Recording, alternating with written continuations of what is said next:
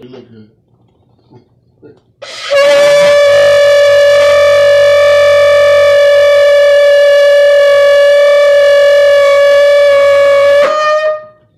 Barak Yahuah.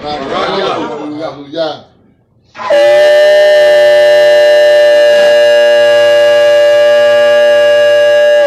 Call Kahalim Yahuah. All praises to Yahuah. All praises.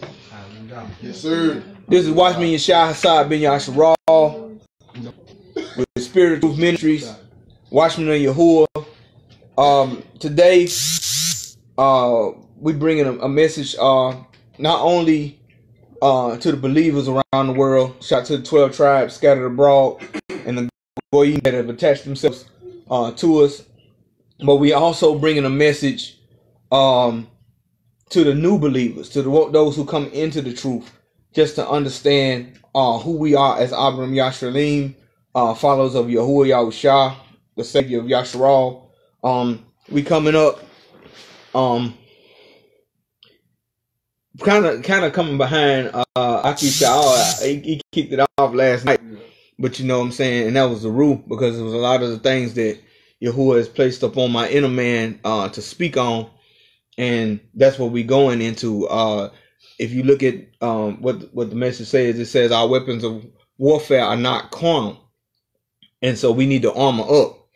And with that being said, you know, as coming into this belief system, we're getting attacked on all sides, spiritually especially.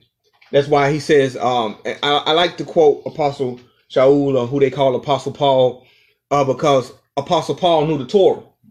So when we see him saying things, he's saying things in regards to what the Torah actually is showing and what the Torah is actually referencing. So when he says our weapons of warfare are not carnal, we understand that it's a spiritual war. This is a spiritual battle. You know what I'm saying? It's kind of like that movie Fallen. If you ever seen that movie with Denzel Washington, where it was this demon that was traveling through people, and he was trying to catch this demon, but all the people that would attack him were humans.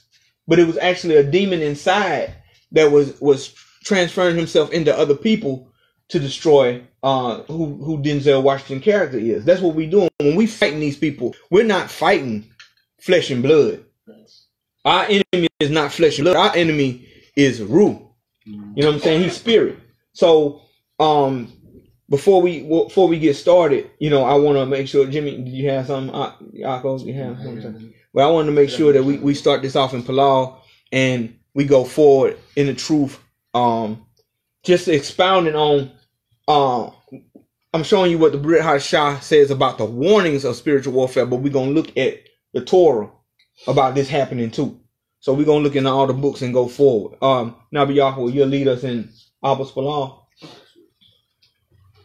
Abinu, Shabashamin, Yakadu Shamka, Taba Malkutka, Yasha, Razumka, Ba'araz Ka Asha, Nasha, Bashamin, Tanlanu, Hayun, Laham, Hakanu, Usalak Lanu, Ashmatnu, Ka Asha, Salakim, Anaknu, La Asha, Ashmu Lanu, Ual Tabi, Anu, Lidi, Masa, Kai, Asi Lanu, Manhara Kai Laka.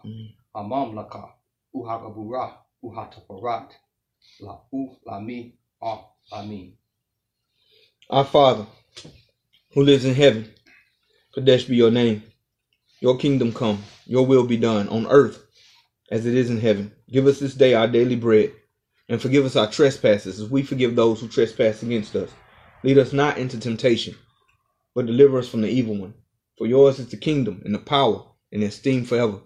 In the name of all names, Yahuah Yahushua. Amanah. And I brought Yahuah for just, man, this what the rule is revealing, what he's showing. One thing I want to touch on is that even in itself, with Abbas Palal, or what people call the Lord's Prayer, Satanism teaches that in order to